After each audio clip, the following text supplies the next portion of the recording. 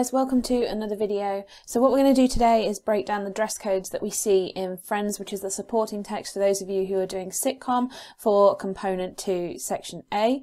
We don't have any shout outs today, but I'll tell you at the end of the episode how you can get one if you would like one. So let's get started.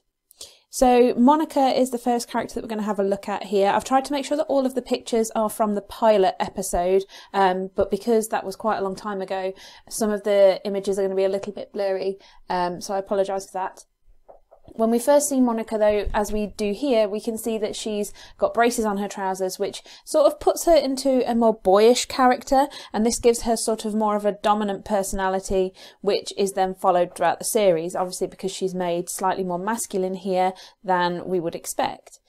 She also wears neutral colours. We can see this through the sort of cream jacket that she's wearing in this image, and this makes her seem more grounded, more down to earth. She's not as ostentatious as Phoebe, she's not as overly feminine as Rachel, she's not as depressed and dark as her brother Ross, so this makes her seem sort of more normal and more grounded, and this could also support the idea that she is perhaps made a little bit more masculine within this episode, because there's nothing that makes her overly feminine, as we'll see with Rachel in just a second.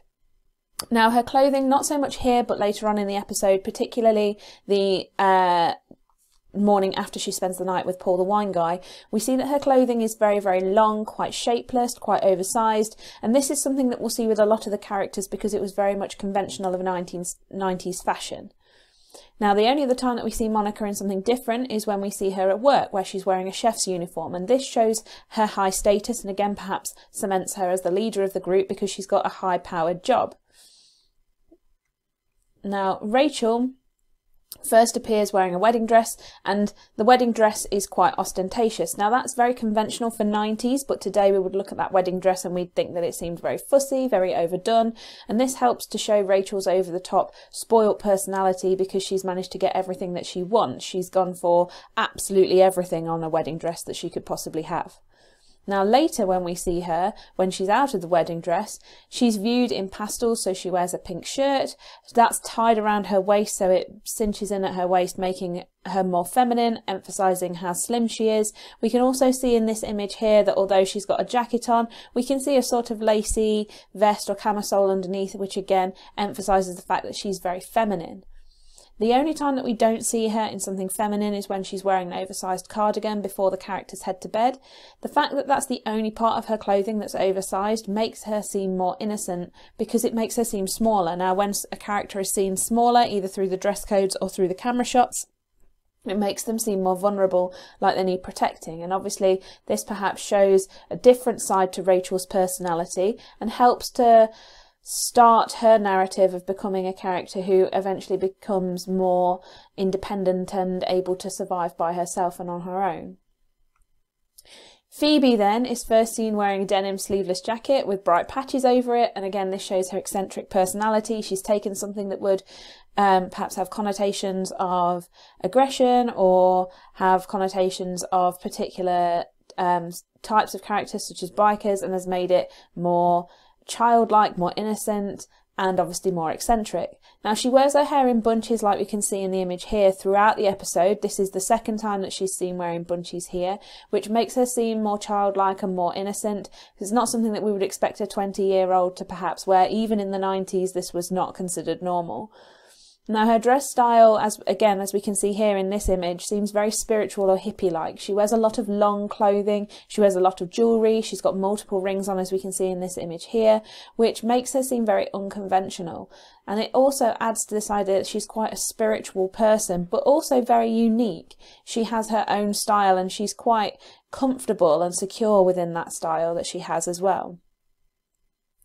Now Chandler has oversized relaxed clothing, which we can see in the image here, and this is also what we see him in, or something similar in right at the beginning of the episode, which suggests he has a very much laid back character. It contrasts with what we see him wearing when he's just about to go to work. So when he's about to go to work, he's in smart clothing, he's got a waistcoat on, he's got a tie, and this again contrasts not only what we've seen before but also the way he feels about his job as well. He says that if he doesn't input those numbers, nobody's going to care, nothing's going to happen. So it sort of contrasts the way he views work. Now when he's helping Ross, which is where this image is from here, we can see him wearing a backwards cap, which again is very conventional for the 90s, but we'd expect children to be wearing their caps like this, or for very young adults to be wearing their cap like this, and so this sort of shows his Joker personality as well. Ross then, as we can see here, begins the episode wearing very dark clothing, so aside from his trousers, the jacket that we see, particularly when he first arrives at the coffee shop and the lighting isn't quite as bright as it is here, is almost black. This matches his personality because he's seen to be very depressed, following the fact that his wife has left him. However, when we move towards the end of the episode, with sort of Ross and Rachel being the only two left up, his dress codes have completely changed. They're far lighter, with more bright colours, more light colours, showing that perhaps there's a sense of hope here for Ross. And again, that helps to cement the idea that the Ross and Rachel relationship has been established right from the very beginning, right from this very first episode. Now, he's always dressed very formally with a shirt and trousers, so we don't really see him in jeans. Even when he's relaxing, like we see here, he's got a jacket on, he's got a shirt on, he's wearing proper trousers, so he seems more formal, and this helps to make him seem more of an uptight character.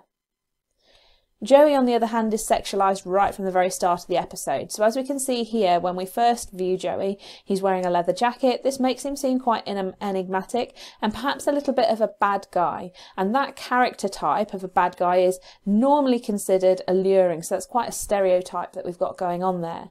Later on, he's also seen wearing a sleeveless biker jacket with a giant patch on the back of it, which makes him seem like a little bit of a risk taker, but also emphasises his muscular arms. And it's emphasising his muscles and emphasising his sort of physique that makes him seem more sexualised and more attractive throughout the rest of the episode. The only other character to consider is Paul the wine guy, and I didn't know whether to include him here, but he is a minor character, so it might be worth just having a look at this. There's not a lot that we can say about him really. When we see him, he's wearing very smart clothing, which is indicative of him going out on a date, especially because he doesn't wear a shirt, so it makes him seem a little bit more relaxed and distinguishes that idea that he's not just going to work, he's actually going out somewhere. Now, the only interesting point of this is that he's obviously wearing the same clothing the following day, which indicates obviously that he spent the night at Monica's, which then helps with that narrative. A few general points to consider as well. So the clothing is very dated. It shows that the episodes were very much made and set within the 1990s. The other types of clothing to consider come from the title sequence. I didn't think it was worth going through all of the characters within the title sequence separately, because the title sequence is significant in that they all wear monochromatic colours, so they're all in black and white, and this links them together, showing that they're all connected in a way and establishing the fact that they are in fact friends. However, despite the fact that they're all wearing black and white and they all seem to have similar clothes, they've also got individual elements about their clothes as well within that title sequence. So Ross is still wearing a jacket and a shirt, showing his uptight personality, whereas Phoebe is in longer and more, again, hippie-like clothing, even within that title sequence. So you can gain a lot about the characters and their personalities just from that title sequence, and it's worthwhile having a look at that separately. In fact, if you would like me to do a breakdown of the title sequence for Friends, please just pop a comment in the comments section below, and I'll add that to the list of videos that I've got ready to make for you guys.